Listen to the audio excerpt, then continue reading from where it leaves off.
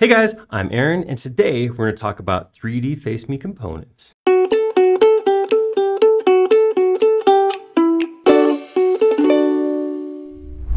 So I know when you hear, if you've been around SketchUp for a while, you hear Face Me component and you think of 2D geometry. Things like my man Niraj over here, or sometimes you put in trees that are Face Me components just to keep the poly count down in your model. Things like that. Things where there's complex geometry that looks good from one side and just having that always face the camera. That's kind of the intention of Face Me components. But I've come up with a couple of use cases where putting a 3D component in and making it face me is helpful too. So let's hop in and talk about one of those examples.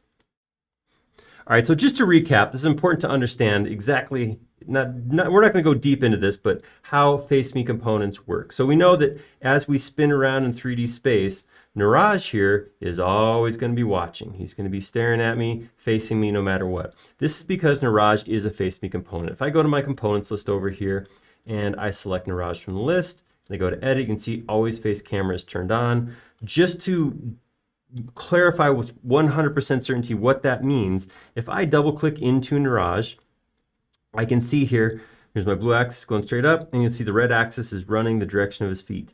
A Face Me component will pivot around the blue axis so that the red axis is always perpendicular to the camera. So that means you're basically always standing on the green axis looking right at the red axis of the component, not the world origin or axis. This is inside the component. That's how a Face Me component works. So it's always, his red is right here at his feet. Red is always facing towards us, and it's always going to spin around the blue axis. I think we did a video a while ago where we played with those axes in a Face Me just to see what crazy stuff would happen. But if you want more information on creating a 2D Face Me component, we have several videos on creating your own Face Me component like this and just how that works inside of using components. So check those out on our YouTube channel. What we're going to talk about today is this setup I got over here. So I got this thing, I got this little hill, I got a tree, I got this fence, and what I want to do is I want to come up with a really cool view where I'm looking through these posts right here and I'm looking at the tree. Now this tree is a very cool tree. I downloaded from 3D Warehouse. It's a cool looking tree. It's not symmetrical. You see that? So it's got this, it's got curves, it's got attitude, it's got sway, and it's not the same from every side. So what side you look at, this definitely changes how you see the tree.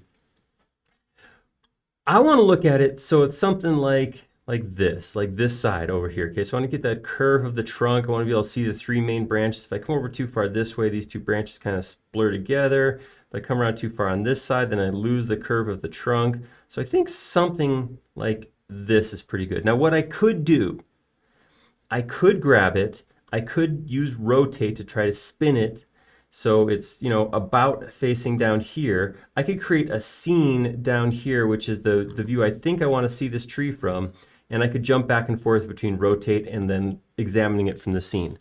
That could work. That could absolutely happen. That could look great. You know, you could make something out of that. What might happen is as I turn it though, I might find, oh, you know what, actually I kind of like it better if I look at it from over here more. But now I got to update my scene to this view and then go start rotating again to try to get it facing this direction. So this made me start to think, well, is there something I can do with Face Me? And I do believe there is.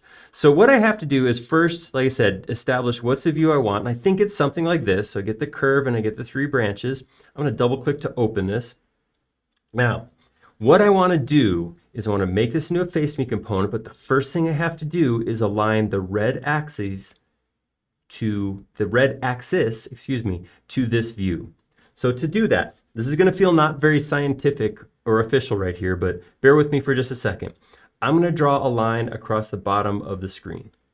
And by bottom of the screen, I just mean literally parallel to this gray bar on my screen right here. So it doesn't, we're not looking for perfect, but you know, pretty close to right and straight a line there is good. All right, so something like that.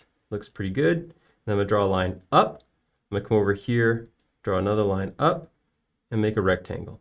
Now, I don't have to make a rectangle for this. A line would actually work, but a rectangle is a little easier because it's you know, there's some geometry to grab onto. So I like doing it this way. I'm going to go ahead and make it a group. And what I'm going to do is I'm going to use this as sort of a handle for aligning the axes.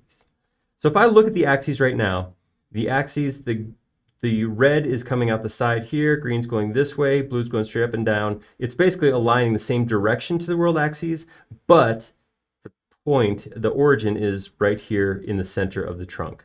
So same direction as what I got out here. If I come out here, green and red run the same direction. You can see, oh no, actually it's rotated 90 degrees. My mistake. But similar orientation, just rotated.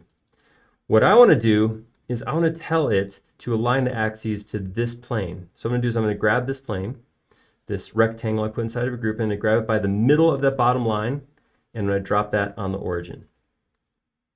Now, I'm going to go to Tools, and I'm going to grab my axes, and I'm going to put my axes in so that the red line runs the direction of this plane. So the first thing I always put in, you see they're spinning right there, is my red line. So my red line is going to go here. And then if I want my green line to just naturally be at 90 degrees, I can just click on that same point again. That assumes the blue's going to go up and the green's going to go perpendicular to red. Okay, that looks good. So I'm going to go ahead and click out of here. And when I click out of the component, it comes up and says, would you like to update the component axes to match your modified axes? Yes, that is very important. That's what I'm doing here. So if I double click back in here again, I can see my new axes. And I left the plane here just for a second so I can verify, okay, I'm running parallel to it. That means when I look at this, when it's a face me, it would be the same as coming in here and say, align view to this plane. That is the view I will get of the tree. At this point, I don't need this plane anymore. I can delete it. One last step I'm going to do right now is I'm going to come into my components list. I'm going to go find my tree, which is called some tree. That's really some tree. I didn't make that. That's just how it downloaded. And I'm going to turn on always face camera. And as soon as I do that, boom, did you see that jump? So this is now, as I spin around, always facing me at that angle. So as I spin, it's hard to get an exact perfect spin because I'm going up and down and that sort of thing, but it's facing me with that same curve. So this means what I can do now, I can come down here and get into my, where do I want to put my camera? I move my camera around. Yeah, actually, because the way that tree falls, coming over here a little bit more actually works a little better. I get the view I want. And then to lock it in so this isn't going to move anymore, I can just click on this tree again. I can come over. Actually, I don't even click on the tree. I can just go into my components window with some tree and say, don't always face camera.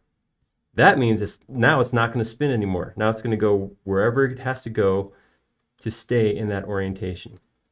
So we just used always face camera just long enough to get that tree oriented in a way that was going to be just perfect for the view we were trying to create, and then we turned it off to get that specific view locked in. So this, like I said, this was just something that as I was playing around in SketchUp, oh, look, I'm in the gates. This was just kind of a cool thing that I came across, but I would love to hear if you guys can think of something. Is there a specific model you're thinking of where you went in and you had to rotate the model and then kind of align the view to the model instead of aligning the model to the view? I would love to hear if you think that this method is something that could be helpful for you. Leave that in the comment. Go ahead and click on like if you like this video too, and if you haven't already, please do subscribe. We create several videos each and every week, and you'll be notified of all of them if you subscribe. Most importantly though, like I just asked, leave us a comment. Let me know what you think of this technique, if there's a way that this could work its way into your toolbox, and let me know if you have some other ideas that you think would make good skill builders. We like making these videos a lot. We like them even more when they're showing something you want to see. Thank you.